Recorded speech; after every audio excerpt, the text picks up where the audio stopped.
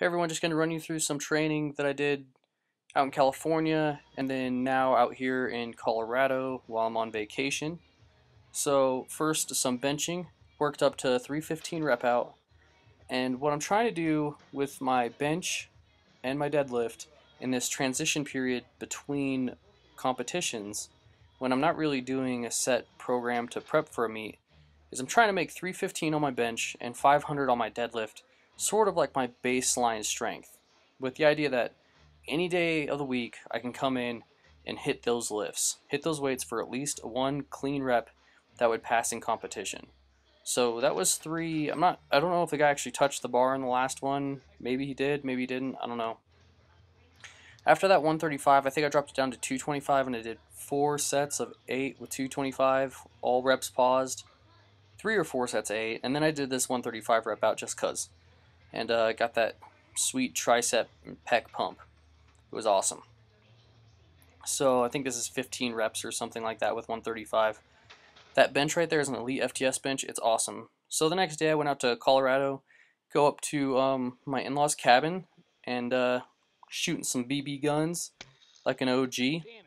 And like an OG, I missed the first shot, but I'm pretty awesome, and I get the next 3. So, I'm not just good at lifting weights, I'm pretty good at shooting BB guns, because that's what a man does. Goes up in the mountains and shoots pink daisy BB guns. It was pretty awesome. And I had a bunch of steak too, so that kind of cancels out the BB gun shooting. But it was a good time. And a bow and arrow, a kid's bow and arrow. Nothing gets manlier than that. So then go back down to the Denver area from the mountains, go to Armburst. This is kind of like my home gym away from home that I lift at in my hometown. It's also the gym that Phil Heath trains at. So I went to Armburst. This is my first day training in Colorado, and I met another guy named Nathan, which you'll see here. I know him from the interwebs, and he happened to be on vacation in Colorado too, so we're like, hey, why not lift together? The dude competes in strongman. He's an amateur lightweight strongman. It's like 175 pounds or less. So I'm just doing squats. Like, that's it. That's all I'm doing. Nathan, on the other hand, his programming is crazy, and so he's doing squats, working up to a heavy double, which I think was like 345 or something like that. But he was supersetting it with tire flips. And so he'd be like winded, come in, squat, do tire flips. Come in, squat, do tire flips. It was insane. And then he dropped down to this 295 rep out. And no belt or anything like that. We're roughly about the same size. So probably like 3 feet tall, 175 pounds, roundabout. And so just show you some of his lifts. Like I said, he competes in strongman, so his whole mentality is just get the weight up, and that's totally fine. And I'm totally jealous of his overhead strength. The dude can log press for reps more than what I can on a straight bar for one. So even though I might be able to squat more than him or deadlift more than him, his overhead ability is ridiculous. So after the squats, I did some deadlifts, and so did Nathan. I worked up to 455 doing the hook grip, which hurt like crazy. You can actually see me wince because my thumbs are getting chopped off.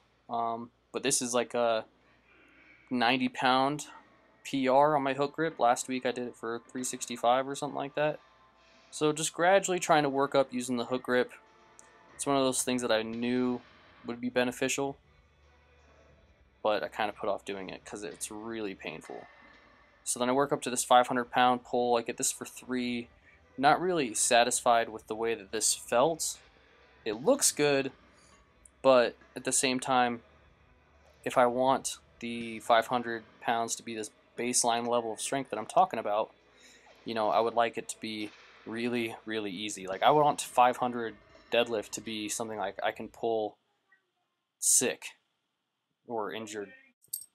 So the 500 pounds, it got up, but I really would like those 3 reps to be a little bit cleaner. Then today, this morning, went back to Armburst and, did some more benching.